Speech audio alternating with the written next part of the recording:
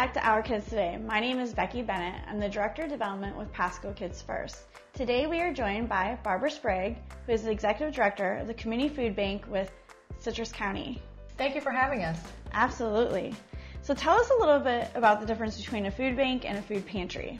So Becky, the difference between a food bank and a pantry is a food bank actually brings in bulk products and is able to get and secure a better cost for those food supplies and get it to a level where the pantry can actually manage it and then deliver it directly to the public.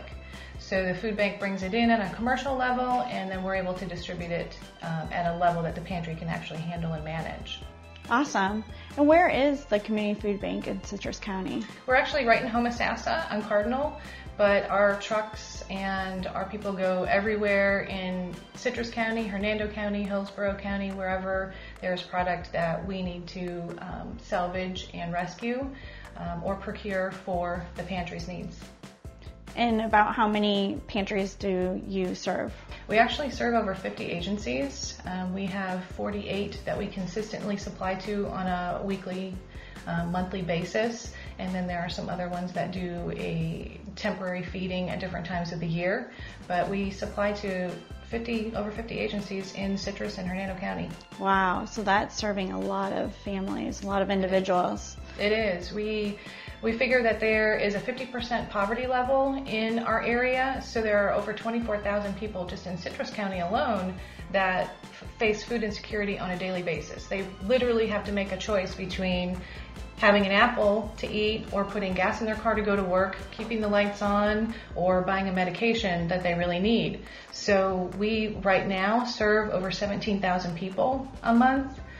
Through all of our pantry partners and our Feeding America relationship, as well as our relationships with the local stores, Walmart, Sam's Club, Winn-Dixie, Publix, and Save-A-Lot are all extremely helpful in helping us to help those 17,000 people who would otherwise be hungry today. So I imagine with 17,000 people served every month, you must have a large team that coordinates all of that?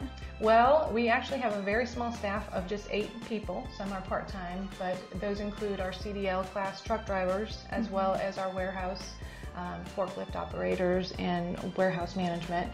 But what we really have is an awesome group of volunteers that come in and help us to process the salvage product that comes in from the stores.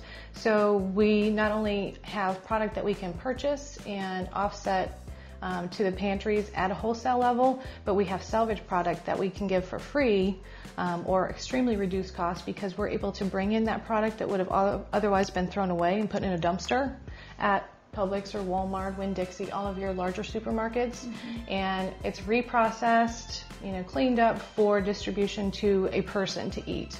And if it's not eligible for a person to eat, then it goes right to our local wildlife. Oh, wow. Yeah, so that's wonderful. So nothing goes to waste now. Wonderful. And so you mentioned volunteers. Do you have additional volunteer needs? We do. We always need volunteers.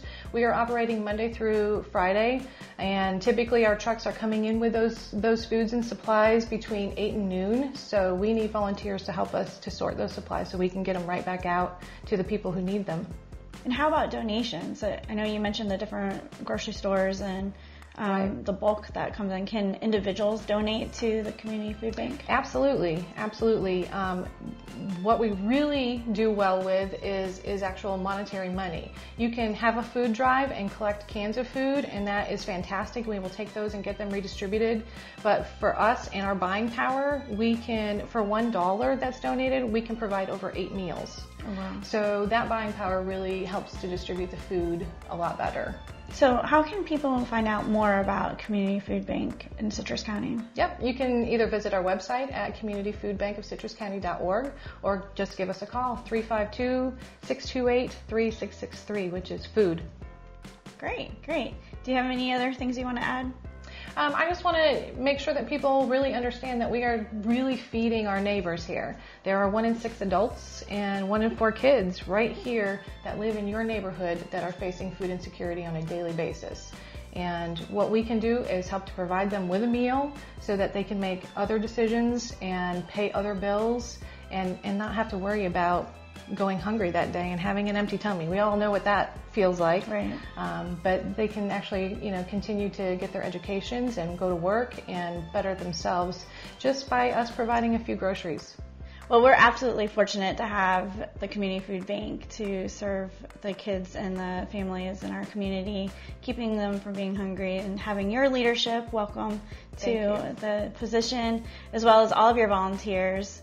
We hope that you continue to expand your services, and thank you so much for all you do. Thank you. Thank you very much, and thanks you to the community. It does take a village to help everyone. Thank you. And to learn more about Pasco Kids First, visit pascokidsfirst.org.